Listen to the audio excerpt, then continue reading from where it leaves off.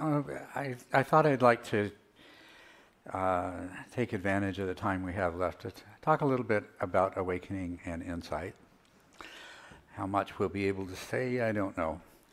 But first of all, the first slide here, awakening involves a profound shift in our intuitive understanding of reality. And that's very important to understand. It's intuitive. It's not intellectual. When you have an insight, it may include an intellectual understanding, but it's possible to have an insight that is, the cognitive shift has occurred at a completely unconscious level, and it will be only subsequently, based on your experience and reflection and so forth, and perhaps coupled with reading and discussion with a teacher, that you actually recognize the nature of the insight that has occurred. It is a cognitive event. What do we mean by that? It's to cognos. It means to know, and the shift that's involved, it involves a completely different way of knowing, and it's a change in a fundamental piece of information that serves as a foundation for the way we construct our reality. In case you didn't already know it, each of us is living in our own world that is created by our mind. Not that there isn't something outside of your mind, because there most definitely is. But your mind has created a world, and I don't know what the world is like inside any of your mind. We each live in our own universe, but the universe your mind creates, that you live in, is based on a certain set of assumptions. The mind, if anything, is a logical machine, and even the most irrational, what appears to be the most irrational mental processes are actually logical. They're only irrational because of the assumptions that the logic is based on. So, and this is really what happens when we become awakened. It's a shift in the assumptions upon which the brain's processing of information is based, the mind's processing of information. Awakening is a culminating insight in a series of very special insights. There are 5 key insights. Now, this is basically our left brain way of thinking, of analyzing a way of relating to a greater truth, dividing them up into 7 aspects. So you should probably look at all 5 of these insights as just being looking at the same thing from different perspectives, because they all, as we would talk about them, you see they come into they flow into each other, and they all come to the same thing in the end. The 5th insight into the illusoriness of a separate self is the culminating insight that actually brings awakening. And until that insight occurs, you're not truly awakening. And as a matter of fact, the more other insights you have before you have that one, the more traumatic the process is going to actually be. But the whole idea of samatha is that it prepares the mind to be the ideal instrument for not only for achieving insight, but for achieving awakening relatively painlessly. As long as we cling to the notion of self, the implications of the other insights are deeply disturbing, absolutely terrifying. They make you totally miserable. They fill you with a sense of disgust at being trapped in such a universe. They fill you with this powerful urge to escape, and if you have the wisdom, you realize the only way to escape is to go forward and push through, which leads to you going back and allowing the insights that have been so disturbing to reach a state of maturity. And that's what in the progress of insight is called the knowledge of terror, the knowledge of misery, knowledge of disgust, knowledge of determination, and knowledge of reobservation. But it's all because we cling to the self. Why does that happen?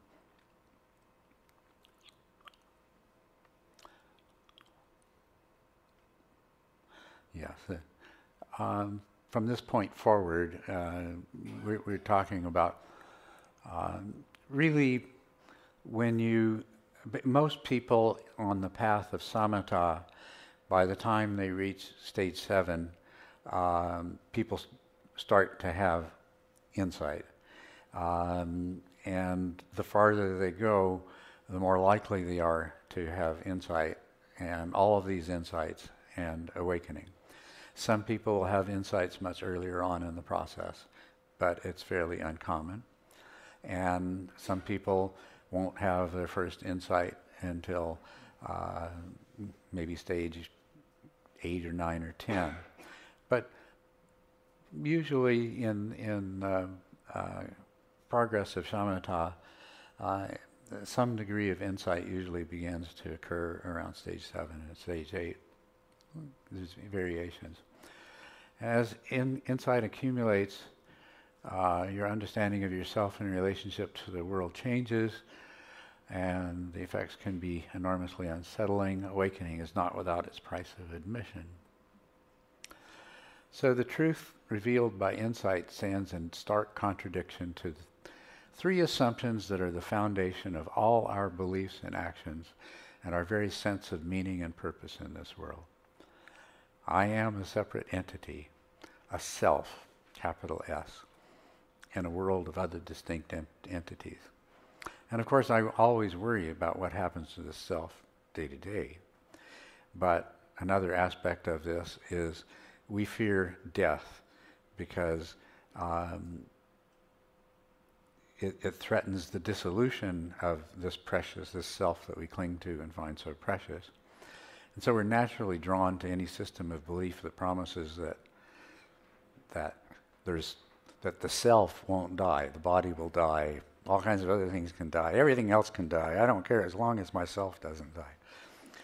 And my happiness and my unhappiness depend on my interactions between myself and these other entities.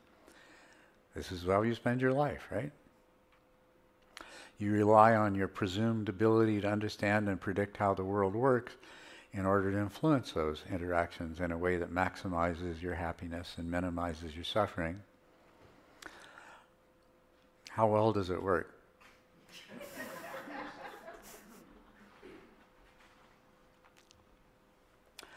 So, but we really, the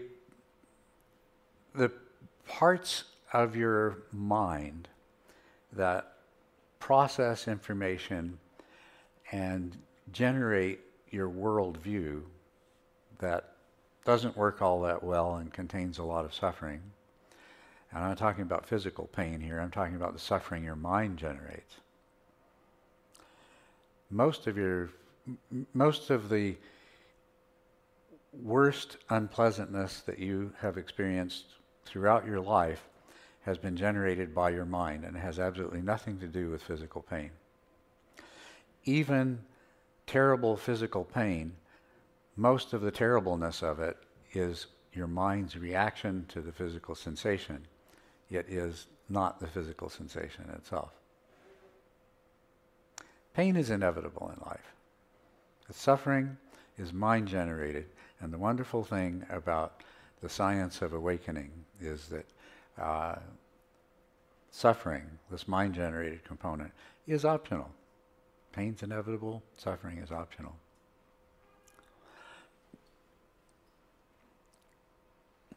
Before insight can give rise to greater liberating truth, this old foundation has to fall away. And this is not a pleasant experience. I mean, it's like taking one of these skyscrapers and you're going to replace the foundation, right? While leaving the rest intact. You would not want to be given that job. Right? And the emotional distress it produces can be extreme. Okay, but my promise to you is that the training in samatha and the Eightfold Path will spare you most of the trauma associated with awakening. And I stress the Eightfold Path because this book is mostly about meditation.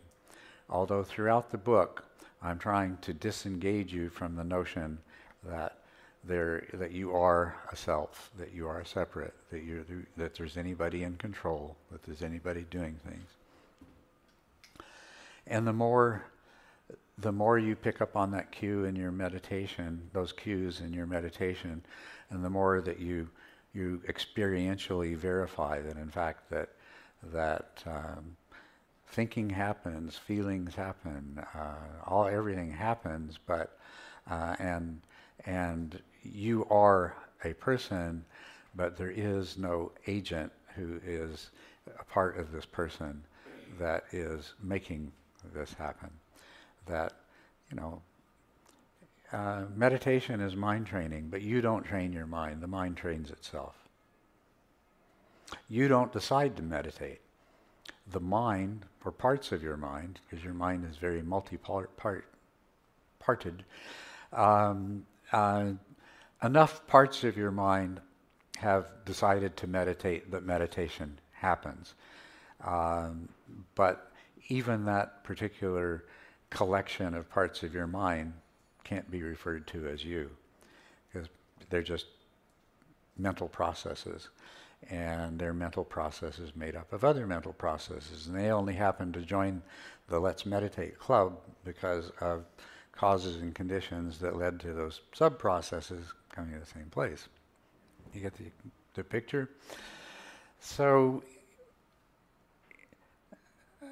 what we're trying to do, what I'm trying to do in this book is to help you to use the information that's staring you in the face every time you find that you can't do what you thought you could do with your mind, to realize that there ain't no you there to begin with. And that's why. There is just your mind. Okay. Let's look at these insights. Insight into impermanence. They speak of there being 3 gateways into meditation, or into awakening. And I'll explain what that means, is that typically what happens, there is one insight that opens the door for the other insights. And so it serves as the gateway. And then when all of the insights have been achieved and received, have achieved a certain degree of maturity, and they won't be completely mature. That won't happen till you become an arhat, 4th path, or even beyond that. There's a continuing process of maturation of these insights. But not until you have all of these insights and they've achieved a sufficient degree of maturation and you're actually in a state of equanimity, will awakening occur.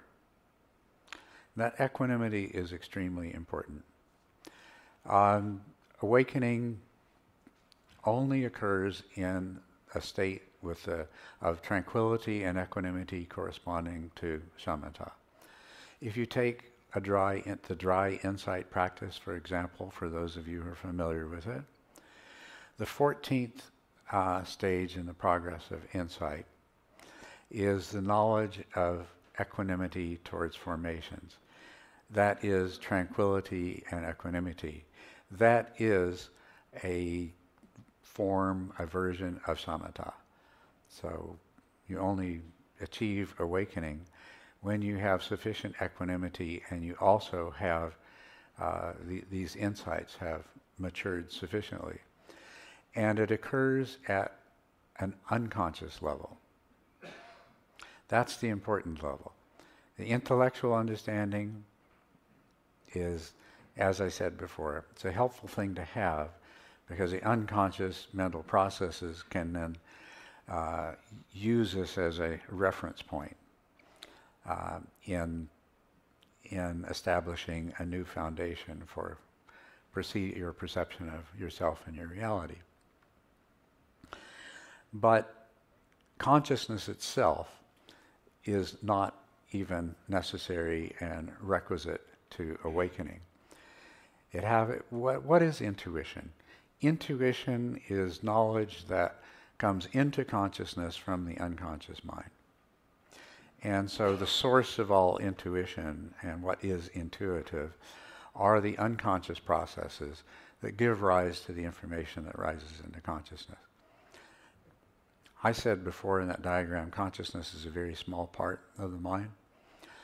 Consciousness is essentially just information exchange by all of the different unconscious components of your mind. That's really all it is. And if we examine the information processing capacity, the bit rate of consciousness, it's very low. There are billions of bits of information being generated by your body and by different parts of your brain in every second. There've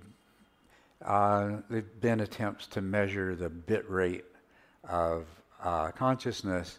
They've all made the mistake of measuring the bit rate of attention, which is serial, rather than the bit rate of consciousness as a whole, which includes the result of a lot of parallel processing. But the bit rate of attention, of information processing, compared to the billions of bits of information that are being produced in the mind in every moment from the sense organs and from the mind itself, is in the order of estimates. Some estimates run as low as 20 or 30. I think that's an underestimate. Bottom range of about 40 bits per second up to maybe 80 bits per second. So consciousness is not really terribly important, although it's the only tool we have to use to get here. Okay? But when the awakening happens, all the important action is happening in terms of insight and awakening both. All of the important action is happening in the unconscious level, and then you become conscious of the fruits of it afterwards. Right? So let's look at them individually. Impermanence. I have talked about this before, so I'll just be repeating myself, but your standard worldview is that things come into existence, they have a period in which they are self-existent, and then they arose due to causes and conditions. They have a period of persistence, and then due to causes and conditions, they pass away. And we focus on a world consisting of things which are that period of persistence between the arising and passing away.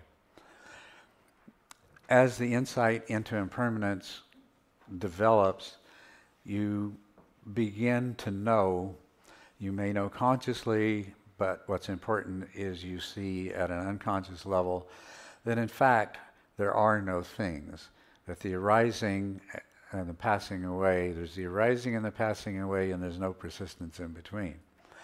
Except that that's not even true. And that's not impermanence. That's getting close to impermanence. It's when you realize that arising and passing away are only an illusion that is secondary. It's necessitated by the illusion that we've already dropped, that there was a thing that was in a period of endurance between the arising and passing away. Once there is nothing to persist between the arising and passing away, then the arising and passing away themselves dissolve into meaningless, and then you achieve insight into impermanence, which is that there is only process. That's insight into impermanence. Emptiness. Emptiness is the insight that realizes that everything that appears in consciousness is a construct of your own mind. It's a mental fabrication. The closest that we can get in terms of conscious events to something that is not a mental fabrication is a kind of mental fabrication that we would call a sense percept, or in the language of cognitive science, we refer to it as a qualia, Q-U-A-L-I-A. That's something like the color blue or red, or the taste of salty or sweet, or the feeling of warmth or coolness. These are qualia, or qualia sometimes pronounced. I prefer qualia because the word is closer to quality, right? So I like to pronounce it qualia, but or another way of describing it is sense percepts. Are these real, or are these mental constructs? They are mental constructs. The color red is created in your mind. It does not exist in the world. What exists in the world is electromagnetic radiation of a particular frequency that breaks down certain pigments in the retina of your eye, which causes certain neurons to fire and go to a part of your brain that creates the color red. The color red does not exist in the world. For that matter, your red may be my blue, and you and I would never know because we point to the same thing and we give it the same name. For that matter, your color red may be my salty, but we would never know because every time you point to a red thing and say that's red, I have the experience that you would call salty, and I say, yep, you're right, that's red. These are mental constructs. There is absolutely no component of our conscious experience that is not generated by our mind. Now, let's not slip into hyper-idealistic solipsism.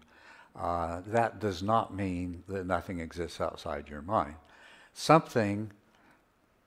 There is something corresponding to what we call electromagnetic radiation, which is only a fiction that we've created to explain our experience. There is something out there, and it follows its own laws, and it somehow interacts with our mind to trigger our mind to generate red, or saltiness, or warmth, or coolness, or things like that.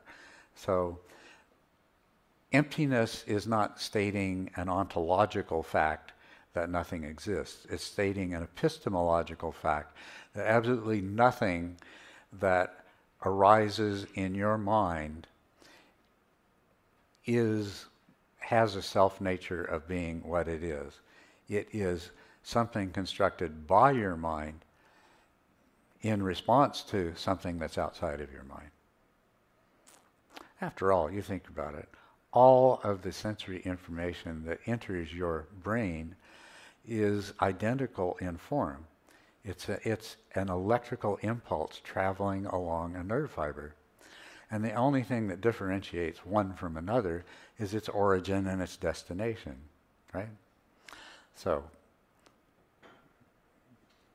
then your brain, mind takes that information and it creates a world from it. Think about yourself as an infant. You didn't know, you didn't have a world, but an analogy that I give it. Imagine you're in a room and the walls are covered by banks of colored lights blinking on and off. And you've got some levers and buttons in front of you and you have absolutely no idea what any of this means. But gradually you begin to discern patterns in the blinking of the lights. And then you notice when you push certain buttons or you pull certain levers that it changes the patterns in the lights. And some of the patterns you like and some of them you don't and so forth. That's kind of like an infant, right? Sensory information comes in and it begins to create meaning out of it. And the infant, the things like, first of all, the infant cries but not intentionally, and then a good thing happens. There's a sensation of warm milk, soft breast, relief of hunger, so on and so forth. But gradually it starts to become intentional, you know. It's like the little man in the box we described starts to push buttons and pull levers and say, oh, when I push this button, that good thing happens. Or I pull this lever, that bad thing happens. Right? That's what emptiness is, the realization that everything is a fabrication of the mind. And we combine that with impermanence, and we say, whatever it is that's outside of my mind, that my mind is a part of, is only process. And the world that I live in, this part of the larger process has created for itself in order to explain in its own limited way what that larger process is. And another really important insight is the causal interdependence of all phenomena. Absolutely everything is causally interdependent.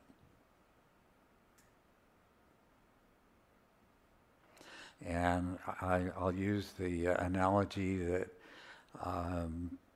people who have listened to my talks are tired of, which is there is at this moment in Hong Kong a cockroach. And you are sitting in this room listening to me. Now that event in Hong Kong and this event here, let's just take yourself as an example. You being here and hearing me is a result of causes and conditions. Not some linear chain of causality, but there are a huge number of immediate causes and conditions that were necessary for you to be here right this instant. And every single one of those is dependent upon a similarly huge number of causes and conditions that had to be just so for that to be true. And that in turn. So if you sitting here is this event, and this is the past, there is this expanding, very rapidly expanding cone of causality that encompasses, it expands very rapidly. It ultimately encompasses the entire universe. The same is true of that cockroach in Hong Kong. And its cone of causality intersects with your cone of causality. That means if that cockroach didn't exist in Hong Kong, right in the place that it is, right now, doing whatever it's doing right now, you probably wouldn't be here. Causal interdependence. And the other thing about causal interdependence is that It is the realization that nothing stands outside of causal interdependence. Something may seem like magic. Something may seem supernatural. But something is only supernatural because we don't understand how the causal factors that cause it to be. If you took a cell phone back to somebody in the 1950s and demonstrated it for them, they'd be pretty amazed. What if you took it back to somebody in the 1500s? They'd swear it was magic. You took it back to somebody 2,000 or 3,000 years ago, and you're God, let me worship you. Magic. Insight into causal interdependence frees us from the illusions of and delusions that there's anything that is separate. Anything that we're not a part of the whole, anything that was not subject to causal influences of everything else, or anything that could act and its action not produce causal consequences, would be totally irrelevant. Maybe there are such things in some alternative universe which we're completely separate from. But everything in this universe, everything in the universe that you create in your mind, if it is accurate, then it will include the basic assumption that everything is interconnected, is causally interconnected. Because in fact, whatever the mystery is that lies out there beyond our sense organs is 100% totally causally connected. So let's throw the supernatural out the window and call it what it is. It's something that we don't understand yet. But once we do understand it, we're going to find that it's totally it's completely it fits in perfectly with everything else that we do know. Right? All right.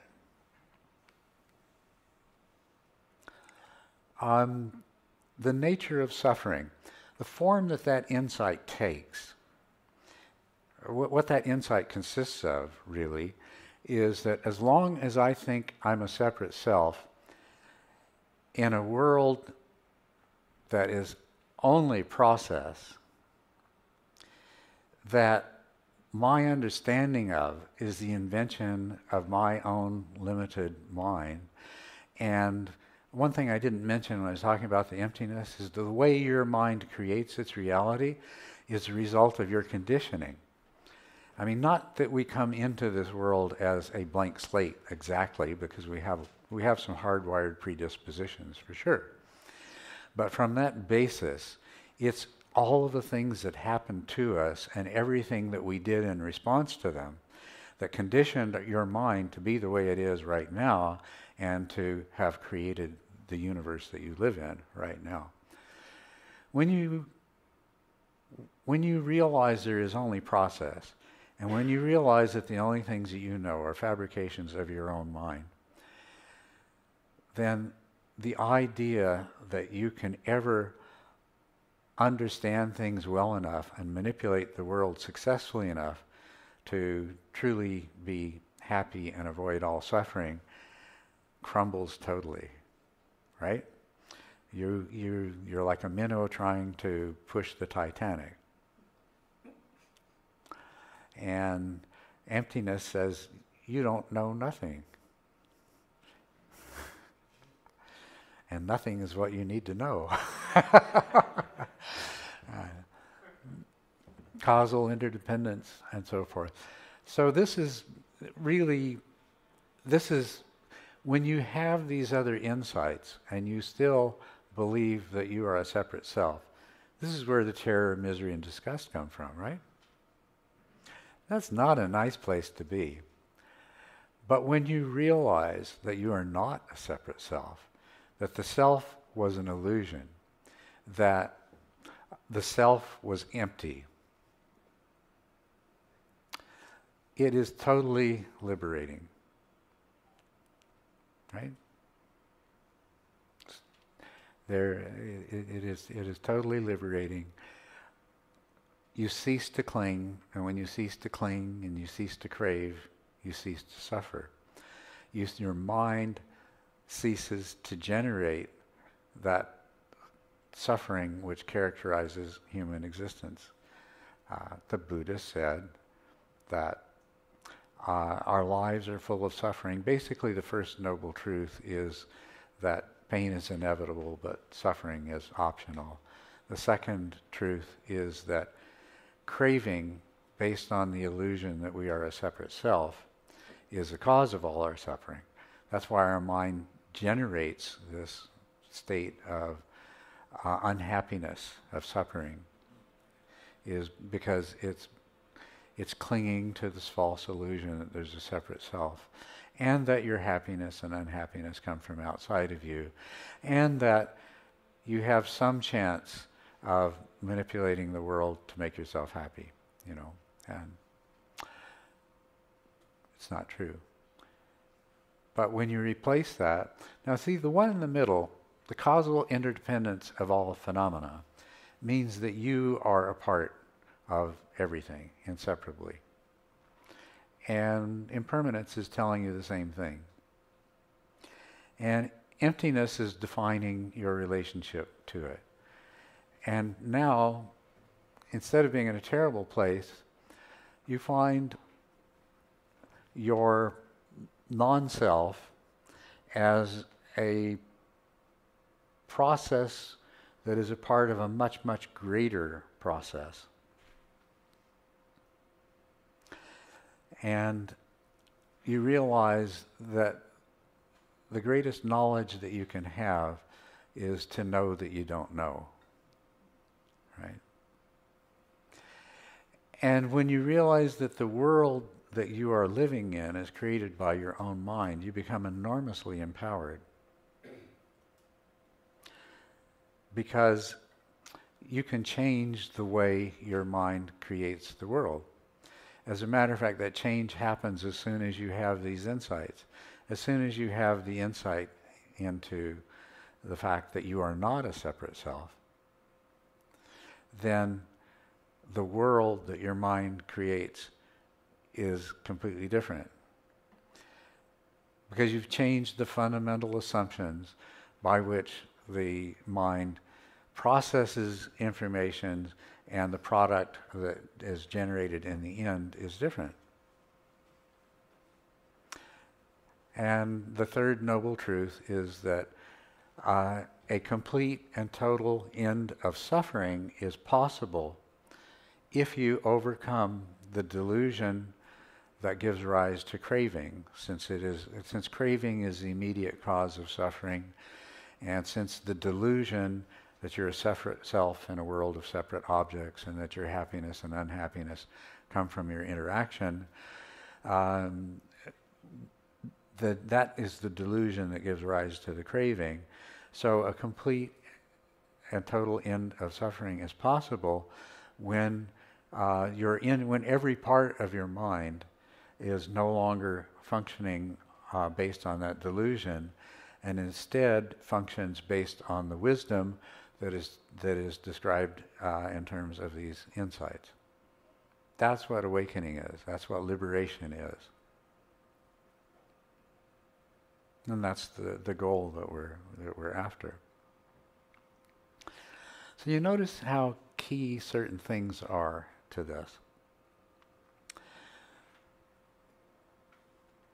The reason that we go through life not knowing the truth of impermanence is that there's a part of our mind that constructs things. It takes our experience, both sensory and the internally generated experience of our own mind-brain, and it fragments it, and it labels those fragments. So there's a part of your brain that takes information and it fragments that information into a world of things. And then, on the basis of your accumulated conditioning and knowledge and experience, it imputes a particular nature to each one of those things. Interesting thing is that this fellow over here might find the same thing that I find terrible and ugly, might find beautiful and wonderful. Because the nature that his mind imputes to that thing that is just a creation of his mind anyway, that to the degree that his conditioning is different than mine and his experiences are different than mine, he sees it one way and I see it another way. Now we're all similar enough that the same parts of our brain are going to see rocks as rocks. But the more complex the thing that we're examining is, the more it's going to differ from one person to another. One of the most complex things that we have as a part of our environment are other people. And isn't it amazing how different we all perceive the same person, how differently we perceive the same person? For that matter, the way I perceive myself bears very, very little relationship to the way any of you see me, right? But the same is true. Every single one of you is perceiving me differently in many, many ways. And you can acknowledge that. I don't need to demonstrate it for you. But your mind imputes a nature. First it constructs a thing out of the flow of information, and then it imputes a particular nature to that thing. And part of that is its desirability and its undesirability. One of the things that your mind has separated out of the flow is the self. The narrative center of gravity of the part of the mind that it's really a memory function. It's a short-term memory bank that generates episodic memory that gets stored elsewhere and can be recalled. But for that story to make sense for minds like ours, there has to be a narrative center of gravity, and that's the I, that's the self. But this same part of our mind makes that I into something real and concrete, and something that we can be very fearful of losing, and something that we can cherish greatly, and the whole thing goes on. And if we're not happy, but we think having something else will make us happy, then craving arises. And if we get that thing, we might be happier for a short period of time until we lose that thing, or until the ability of any event or anything that we get to make us happy is limited. It wears off. The same thing doesn't keep making you happy, right? In this game that we're trying to play, we just can't win. Even when we get what we want, we eventually lose it, and often before we've even lost it, it no longer makes us happy. Not to mention the fact that a lot of time, by the time we've gotten it, the cost was way higher than what it's actually worth to begin with. So we're off pursuing something else that we think is going to make us happy.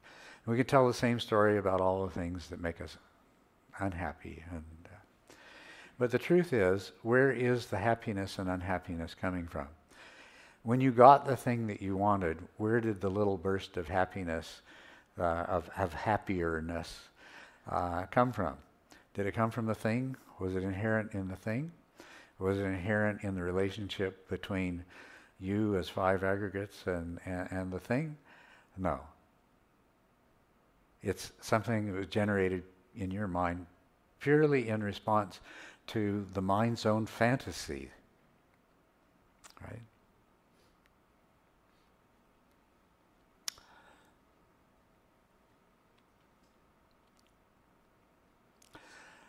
So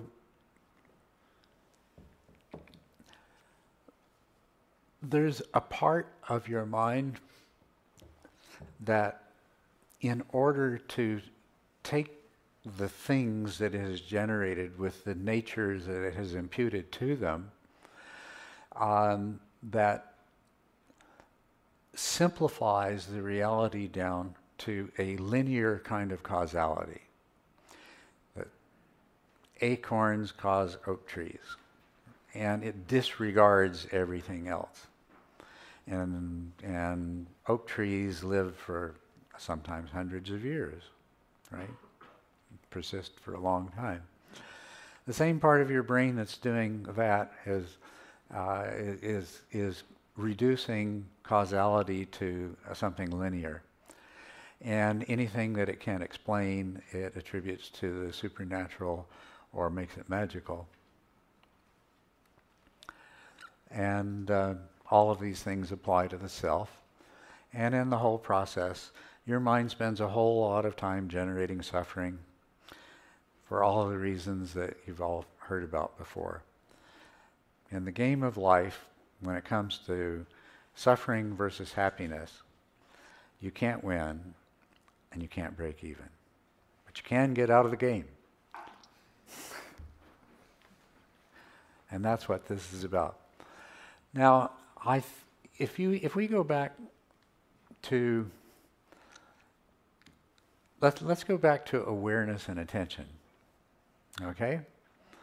Now, these are perceptual phenomena arising in consciousness, but there's a massive amount of information processing that is going on that gives rise to these two perceptual modes. And these two perceptual modes are distinct from each other because a different kind of processing is taking place. Even though it's much of the information it starts with is the same.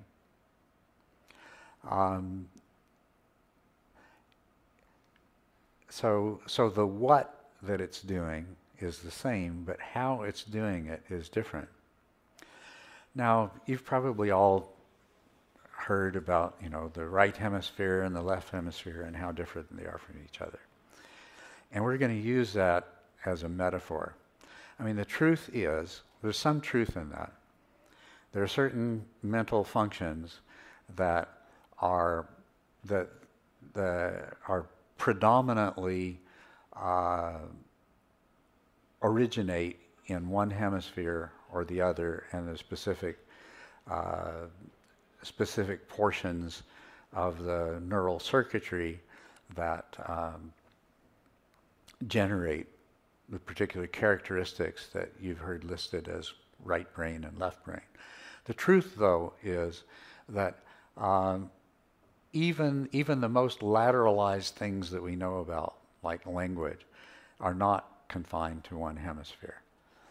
But we can still metaphorically say, since a lot of the core activity for certain kinds of mental processing occur in the right hemisphere, and they're different than the kinds of core processing occur in the left hemisphere, we can speak of this metaphorically while knowing that all of the neuroscientists are going to cringe and say, it's not really like that. But that's all right. There's enough of a truth, and everybody's familiar with it enough that that we can use it. And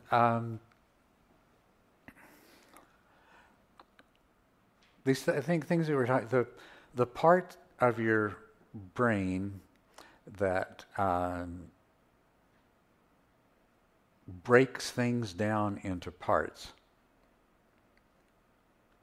that creates things out of process, is very left brainish, right? So we just call it left brain. Okay. The left hemisphere of your mind breaks things down into parts. and breaks the parts down into parts. And it imputes nature to the parts at the different levels. And this is an absolutely wonderful thing because it allows us to analyze, it allows us to create, it allows us to make tools and use them. It allows us to invent. It allows us to figure out how things work. It allows us to fix things that don't work.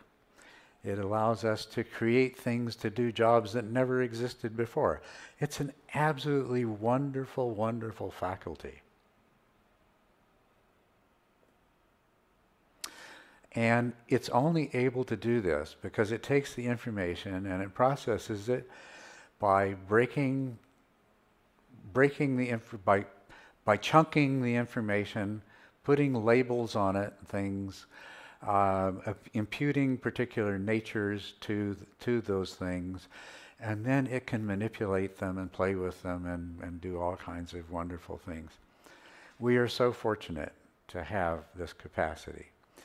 And we have this capacity to a degree that no other animal that we know of, we don't know enough about whales and dolphins and things like that. But in terms of all the terrestrial animals whose brains we've studied and can, we have this capacity to a degree that's completely unprecedented in evolutionary history. It's wonderful. What a great gift.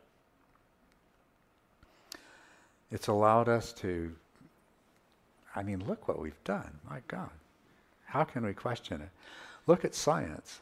The things that we can say about the origins and history of the universe and the behavior of matter at super submicroscopic scales and the quantum behavior of things, This is all the result of the same part of our brain that creates these problems. Isn't that interesting? Now, what does the right hemisphere do? It sees things holistically, right? Wholes. Even when it's given pieces, it makes them into wholes. And it is.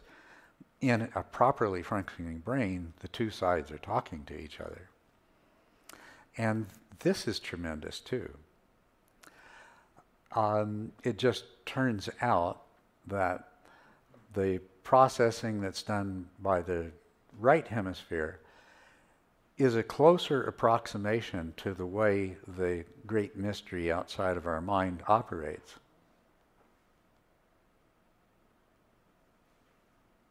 Because we can't really know what lies beyond our senses except through inference. But what we know through inference, and even through science, our left brains through science have figured out that the nature of the great mystery out there is that it is process. And it's figured out, science and scientists and philosophers have discovered the truth of emptiness, and they've discovered the truth of no self. All of these wonderful insights are now a part of the intellectual property of human culture that has been developed by the left brain.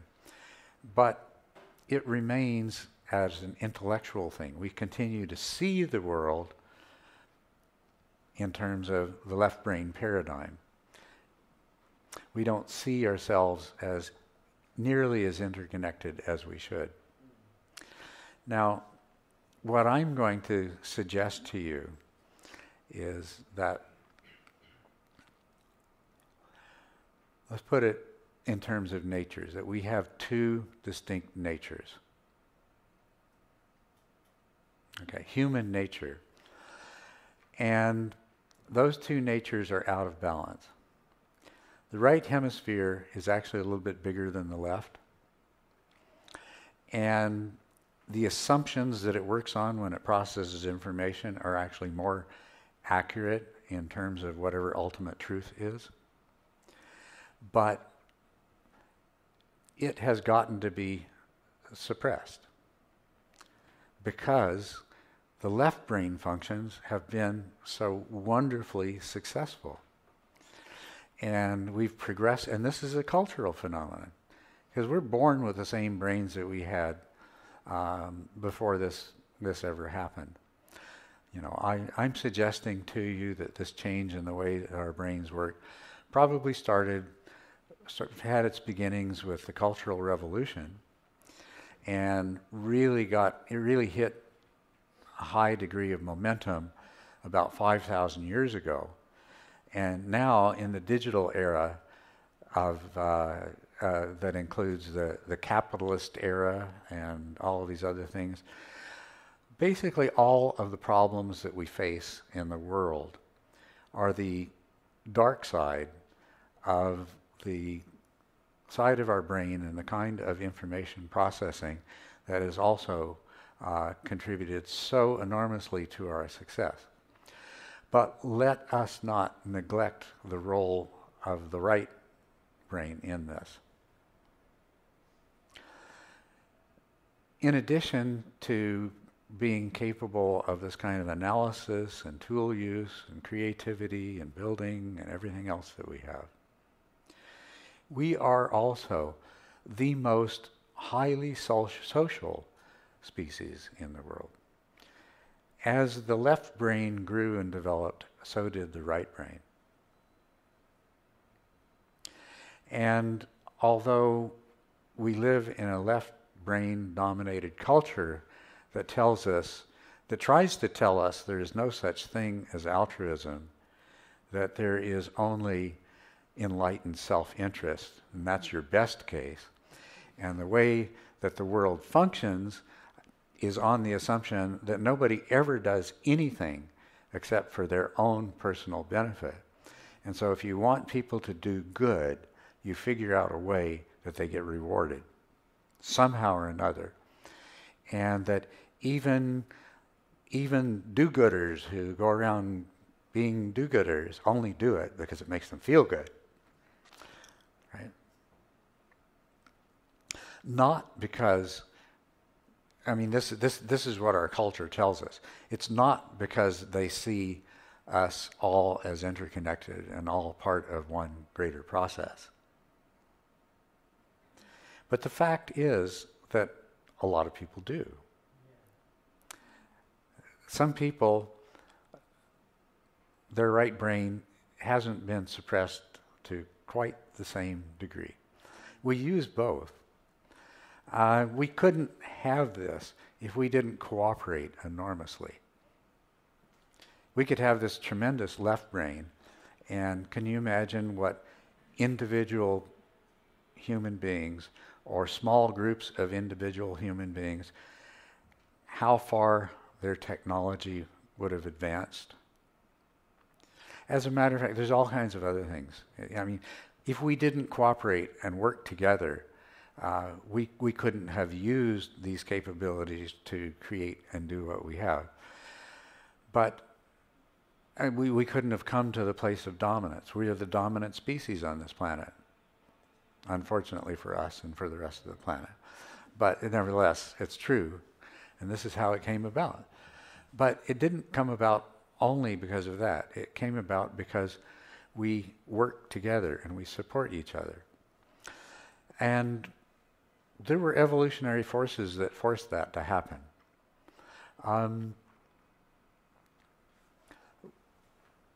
We have an enormous period of time after we're born where we're totally incapable of taking care of ourselves. Yet we intuitively and instinctively, well, let's translate that. There's a whole part of our mind that makes sure, and there's a whole part of our brain that has evolved so that we have that part of our mind that makes sure that we care for the young. We not only care for the young, we care for the old. Now you can see that caring for the young is beneficial, right? Because then they can take care of us when we get old. But then the question is, why would they bother? Because old people aren't any use, but they're a lot of trouble to take care of, but we do it anyway. Another thing, Tell me another organism you know of that spends so much of its life in states of sickness and survives with the degree of injury that human beings do. You have dogs and cats. Do they get flus and colds and every year? Do they get infections every time they get bit or cut or scraped? But we do. I'm not sure why that's the case, but I'm really sure of one thing, that we would not survive if we didn't take care of each other. And why do we do that? Well, you can come up with some nice left brain, pro-capitalist, pro-selfish explanations that cover it to a certain degree, but we go way beyond what can be explained by that. It's almost as if part of us knows that we're all one. It's as if part of us is already awakened. It's as if we have a Buddha nature that possesses all this wisdom, but it's so deeply buried under this powerful, powerful left brain view of the world and reality that we actually have to work to bring it out. So this puts attention and awareness in a totally new context, doesn't it? When you are taming attention, and when you are developing powerful awareness, and particularly introspective, metacognitive introspective awareness that's capable of seeing the universe within as it really is, and its relationship to the universe outside of itself, you're developing that part of your mind that sees and understands interconnectedness and interdependence and operates from that place. You're moving closer to being an awakened being, aren't you? Through developing awareness. And what does it mean to be an awakened being? Well, you still are capable of seeing yourself as separate. The only difference is you know it's not true and you only do it when it's necessary. When it comes time to sort your laundry from somebody else's, you take it all out of the washing machine, you can do the I, me, mine thing, which is really great. Life flows much more smoothly that way, right? The underwear you take home actually fit you. It's always there, but we no longer believe in it to the extent that it becomes the source of our craving and our suffering, right? It allows us, when we dwell in a place of seeing the wholeness and interconnectedness of everything, we're not dependent upon our own temporary happierness when we get something we want. All of the happiness in the world becomes ours. Of the Brahma Viharas, that is what's called sympathetic joy. That is something that when you relieve the suppression of the right brain by the left brain, and you begin to dwell in the place of a perception of things more as they really are, it also gives you access to a tremendous amount of pleasure and happiness. And in the process, you discovered along the way that both suffering and joy were products of your own mind. In the samatha practice, you find joy arises that has absolutely nothing to do with anything outside of yourself.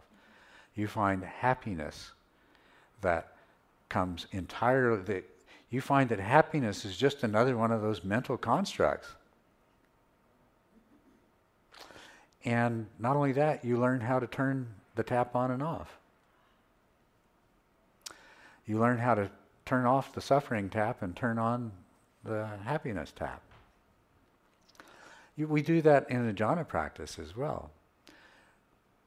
The first jhana is characterized by attention plus joy and happiness. We get rid of attention when we move into the second jhana, and we have joy and happiness. Joy is a mental state that produces happiness. Joy is a mental state that biases our perception towards the positive, right? And the result is happiness. We move into the third jhana, and we've just got the happiness. We don't even need to create a mental state that perceives things in a particular way in order to have happiness. We discover that the mind can create the happiness on its own.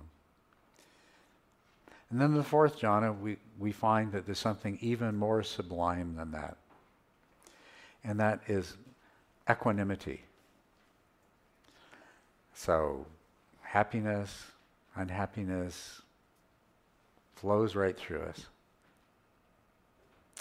So these practices, they're not only leading us towards awakening, they are awakening us. And what's happening inside our minds is that this one nature that really has the characteristics that we attribute to an awakened mind or a Buddha, this aspect of our nature is being developed, it's being enhanced. And this other aspect of our nature, which is so powerfully useful, except that when it gets in control, it makes us miserable and we create misery for a lot of other people. It gets tamed. It remains there. We have all of the utility of it, but it's no longer in charge. And as a result, we become much happier. Those around us become much happier. And if it happened with enough of us, the whole world would become a better place. We might stand a chance to solve some of the major problems that we've created for ourselves that we face today.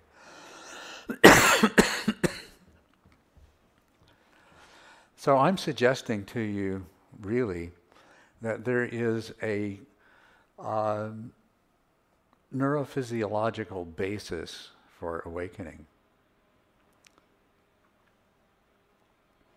That what's happened to you is you came into this world and you became strongly acculturated so that many of the right brain functions became minimized due to inhibition from the left hemisphere. And that the left hemisphere became dominant. This became reinforced throughout your life. And you became trained to do and to think and feel in this way. One thing I didn't mention was language and symbolic thinking. Language is a kind of very powerful kind of symbolic thinking. Mental imagery is another kind of symbolic thinking. Somatosensory or somasthetic mental experiences, internally generated somasthetic experiences are another kind of symbolic thinking. Just as an image or a word, a somasthetic feeling that's generated in your mind condenses a huge amount of information into something that is a symbol that is not the thing in itself. And symbolic thinking is characteristic of the left hemisphere. After all, that's where the speech centers are located, right? And that's where we do arithmetic. Actually, we do mathematics in the right brain, but we do arithmetics in the left brain. Because mathematics, I don't know how many of you are familiar with mathematics as opposed to arithmetic, but mathematics requires the larger perspective in which the sequential analytical process can take place. Well, you've all learned algebra, right? So you've got the big picture, and then you do the arithmetic inside the big picture. But if you didn't have the big picture, you'd never know how to solve the problem, right? The first time you were confronted with a quadratic equation in high school, you could beat your brains to pieces. But then when you were given the ability to see the big picture, then you could manipulate the pieces inside that and solve the problems. And next you learn calculus and so on and so forth. Right? But so what we are learning to do when we meditate is to bring this part of our nature forward and to tame this other part of our nature. Neurologically, what we're doing is causing a reorganization and rewiring of the brain, so there's a lot less inhibition of right brain functions, and they come to dominate more our daily perceptions of reality and ourselves. When you open your eyes in the morning, rather than seeing a world that consists of separate things that are either desirable or undesirable and that you have to struggle to obtain or to avoid and so on and so forth, you open your eyes into a world of wholeness and of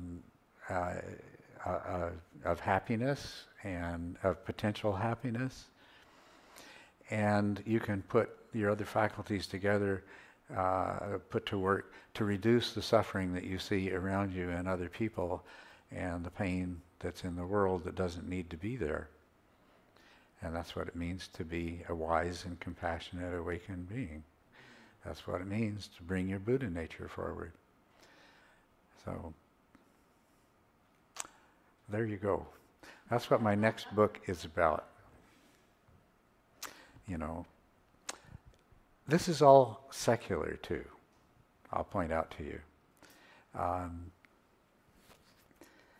After all, truth doesn't belong to any particular system of thought or philosophy or religion.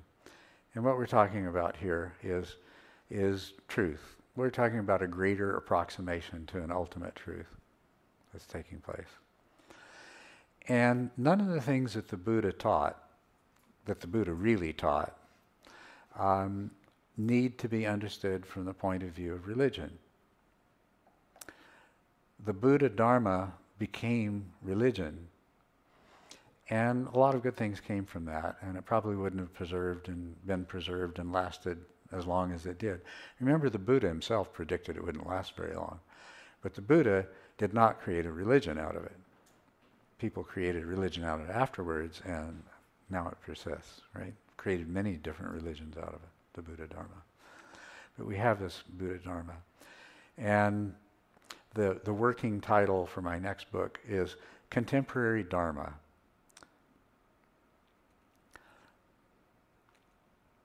I can't remember. What's the subtitle? A blueprint for the salvation of humanity. Right. And the word humanity has two meanings, as in the human species and also as in humanitarian behavior. It's our humanness, our humanity. And that all of that right brain stuff out of which loving kindness and compassion and sympathetic joy come, that's our humanity. That's our true humanity. The left brain stuff is like computers, like machines. It's, and it's really good. It's great. It's a great tool. But our humanity dwells in the right hemisphere functions. And so what I'm talking to you about is a dharma that's naturalized. In other words, you strip out all the supernatural components because they don't really add anything anyway. They don't help. They just create problems. So it's modernized, and it's brought into a way of understanding that, and a language that everyone out there on the street is capable of understanding. And if enough people understand it, and if it's applied through the methods that accompany it, then the world will change. And perhaps it will change in time for us to survive as a species, although I think we'll probably survive as a species anyway. But that doesn't necessarily mean that we'll preserve all of the wonderful things that our culture has developed, or that we will survive as beings that have our right and left hemispheres functioning in a more appropriate balance than before.